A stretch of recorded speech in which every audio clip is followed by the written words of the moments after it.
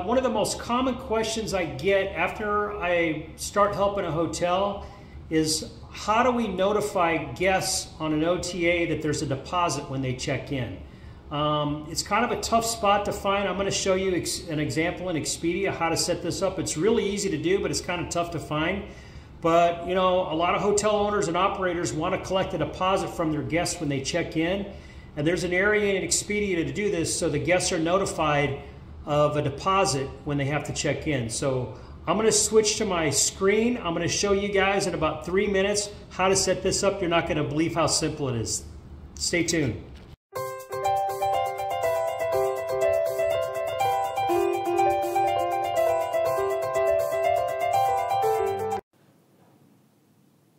Okay, deposits. So we are working with a hotel that wants to set up a $25 deposit that they're going to collect for each room when the guest checks in.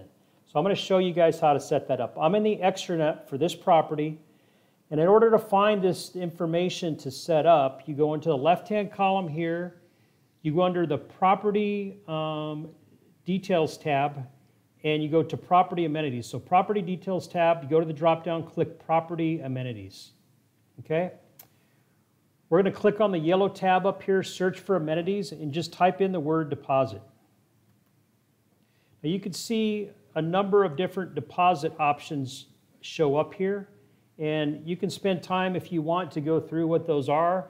For this video, we're just going through general deposits to check in, so you just click on general deposit, and in the right-hand column here, it shows up the deposits that you can collect from people when they check in. So I'm going to click on general deposit. And we're going to collect this year-round. There's no specific, seasonal dates that we're going to collect this, and we're also going to get it from people of all ages. So it doesn't matter what age the customer is; they got to pay the deposit.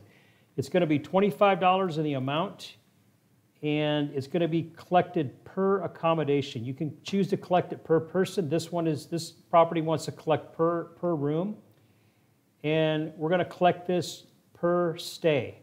So you can do it per day, per week. We're going to do it per stay. That's what we want to do at this property. And you got the option here of collecting cash only or credit cards. This particular property wants to do credit cards only. And hit save. And you see this green tab, this green information, green wording showed up that says the change was saved successfully. So this deposit is all set up for this property. All the customers from now on, they'll be notified that there's a $25 deposit. Now let me show you where that shows up for the customers. I think it's important for you guys to know. I've already went to this area prior to this video to make it quicker for you guys. So I was acting like a regular customer, went to check out of a room, got to the payment page, and that's where this information shows up on the payment page. This is where the guest pays for their room.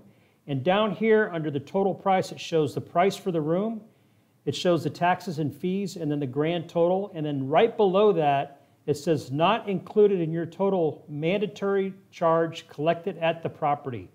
And if you click on the details, it says you'll be asked to pay the following charges at the property: deposit, US dollars, $25 per accommodation per stay. That's where the guests see this. So if a guest ever comes in and tells you they did not see or they didn't know there was a deposit, it's right there for the guest when they go to check out. That's all I have. I think it's really important. Like I said, we get a lot of hotel owners and operators that tell us, we want to set up a deposit for our guests when they check in on Expedia. This is how it's done. If you have any questions, feel free to leave them in the comment section below. If you like this video, click like, and please subscribe to our channel. I've got a lot more videos coming up to show you guys how to take care of a lot of different things for your hotel in the extranets and online. Thank you for watching.